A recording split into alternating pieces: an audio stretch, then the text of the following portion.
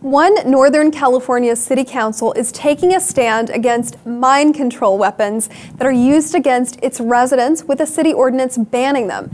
The Richmond City Council has officially banned space-based weapons in its own city limits. This is after the council received complaints that citizens suffered from chemtrails, particle beams, and electromagnetic radiation. It adopted a resolution called the Space Preservation Treaty. No word yet on how they plan on enforcing this ban.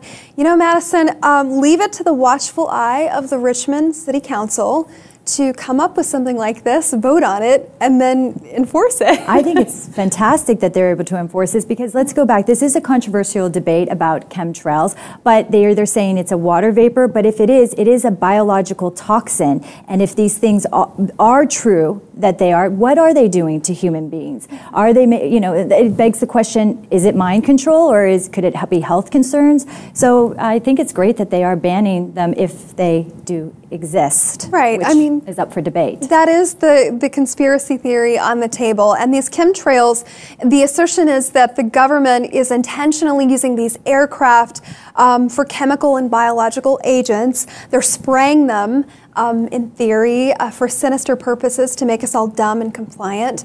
And if they do exist, you know, the Richmond City Council is on it, and they're going to make sure that it doesn't happen. My question is, how are they planning on enforcing this? I mean... Yeah, and the question is, it's kind of scary to know that our government is perhaps mind control and spraying a chemical that is hindering our abilities to be better human beings. I mean, on a health concern, and even on our mind control, meaning does that affect the way we're thinking? And so but all these questions come up, and the fact that Richmond has been able to ban it, it does beg the question is, when they see one of these airplanes, are they going to bring it down and ask, is it water vapor or is it chemicals? I mean, that's an excellent question. You know, I just love that they're saying, not up in here, not up in here.